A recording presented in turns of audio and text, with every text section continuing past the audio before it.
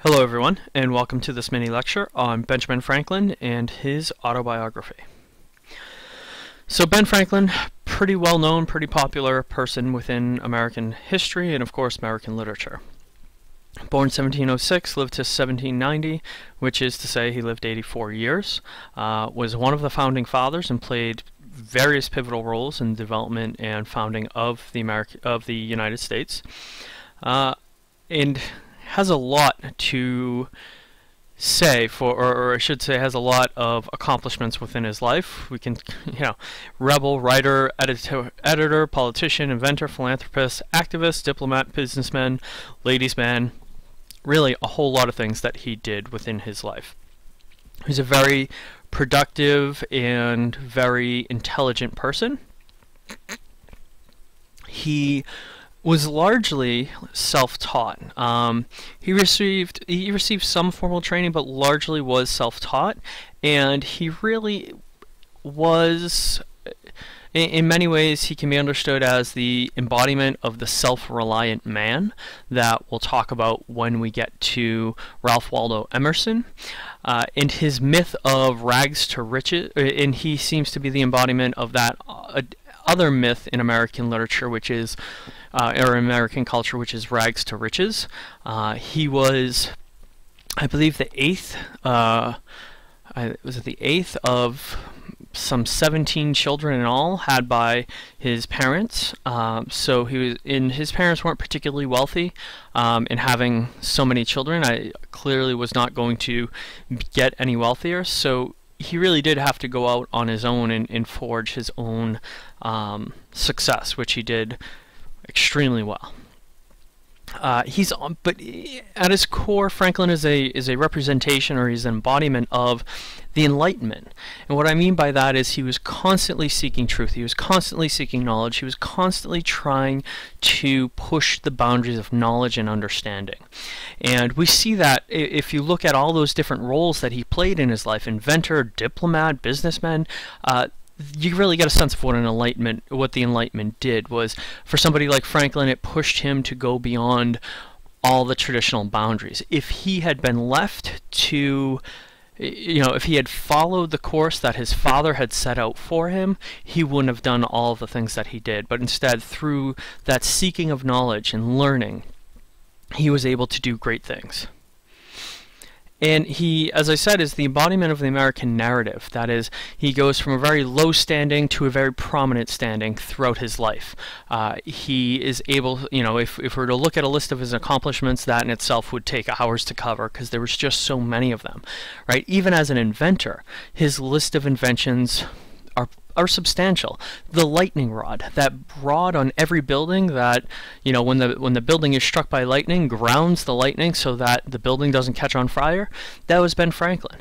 And what did Ben Franklin do with such a creation, with such an invention?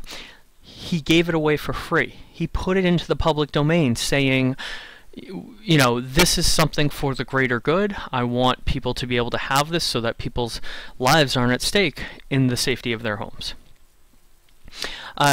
He was also one of the earlier writers within this genre that we know as autobiography. There are certainly other people that have written their autobiographies prior to him, but he's one of the most popular ones. He's one of the ones in which we start to see some of the genre conventions start to take place, and I think just because of the nature of it, he's writing his autobiography for his son, so his son learns the lessons that that Franklin himself had been exposed to.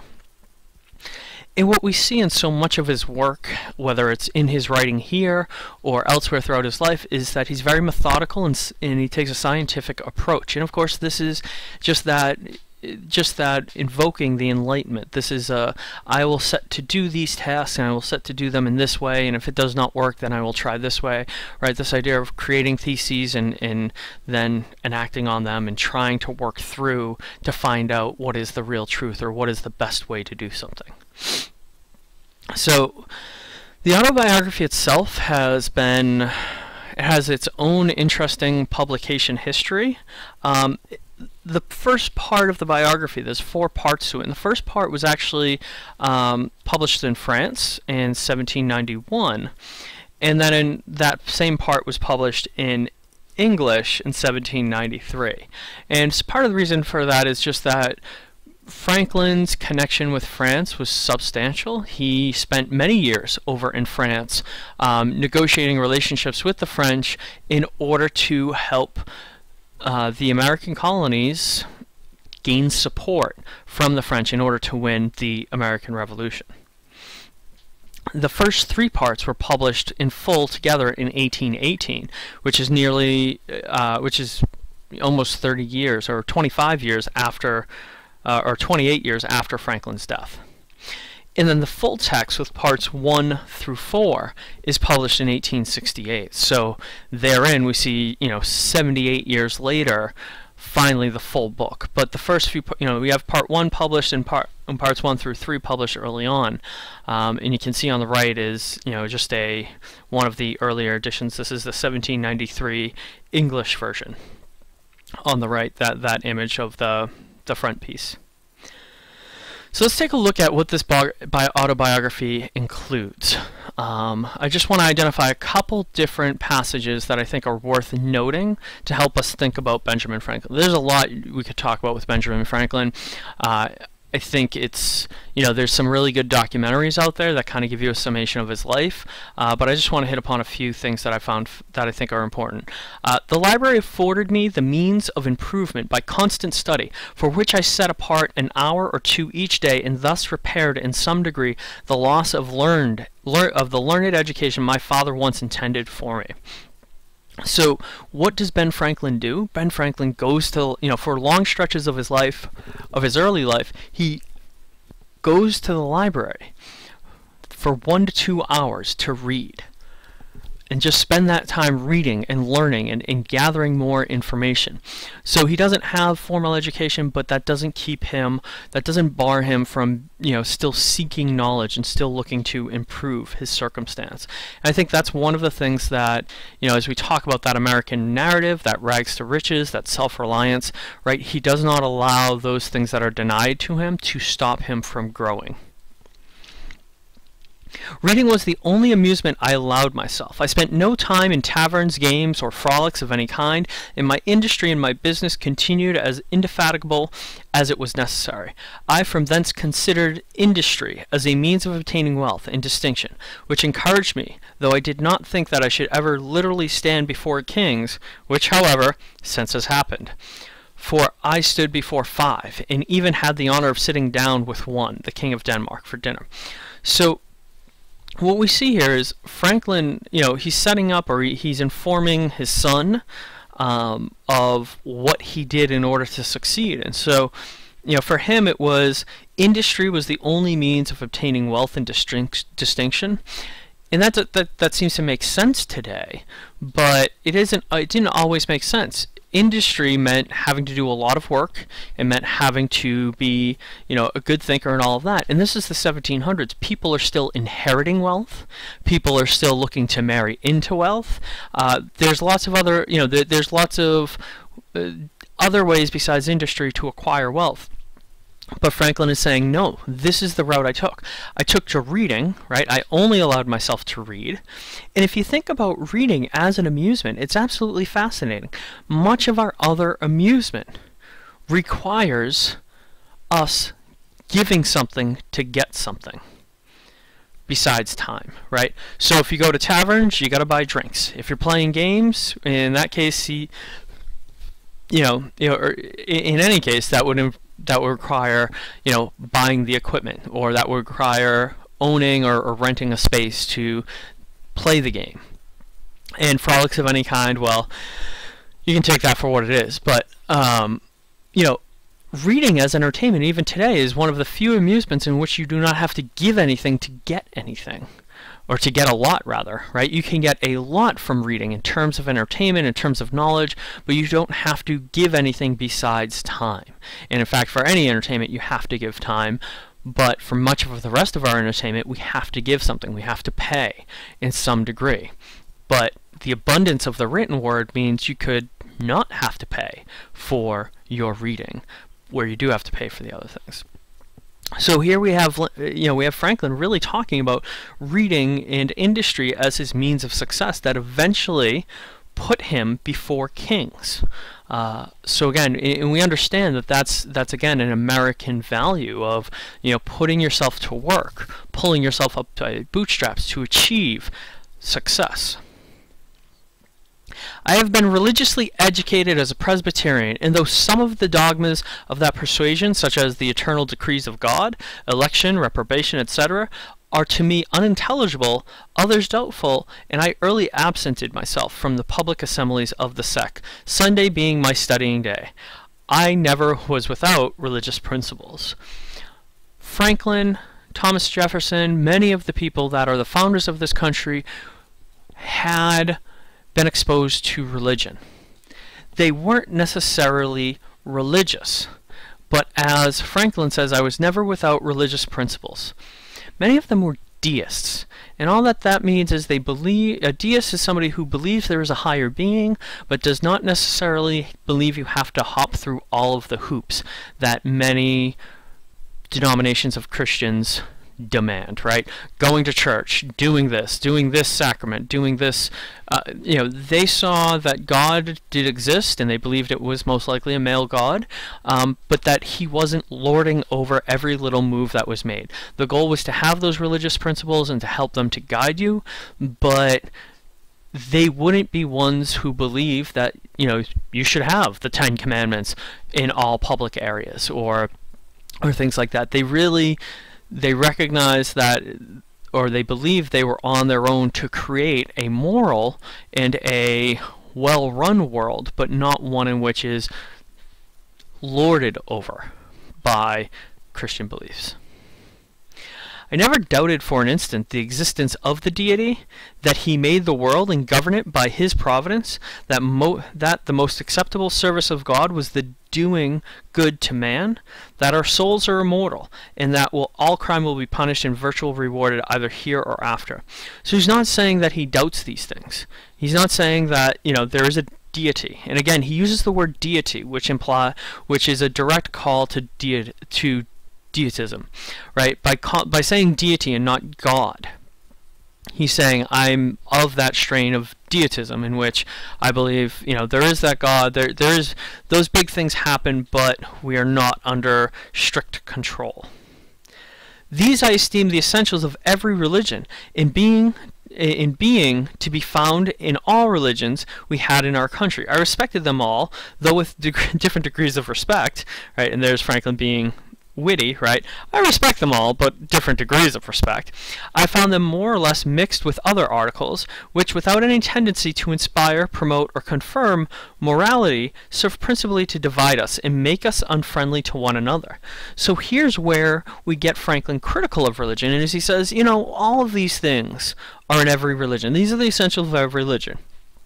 But I find, or this is him saying that he found that a lot of these different religions and their specific articles, right? Those specific elements of each individual denomination created more strife than they did the actual essentials of that religion, which is, of course, the good deeds, which is, loving one another and stuff like that. So he's calling into question religion as an organization, or the various religious organizations, and the ways in which they create more strife in a lot of instances than they do actually peace and love. So later on in the autobiography,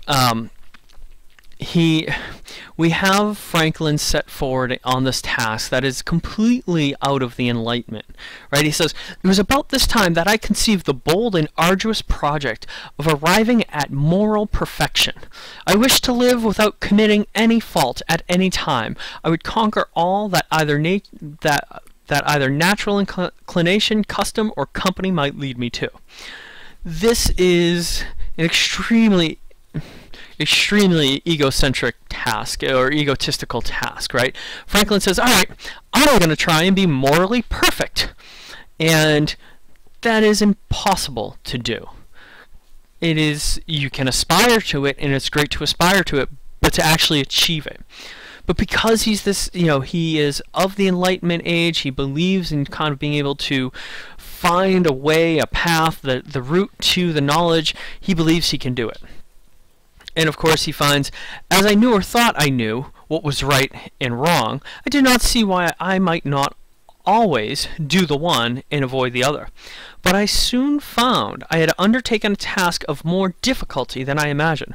While my care was employed in guarding against one fault, I was often surprised by another. Habit took the advantage of inattention. Inclination was sometimes too strong for reason.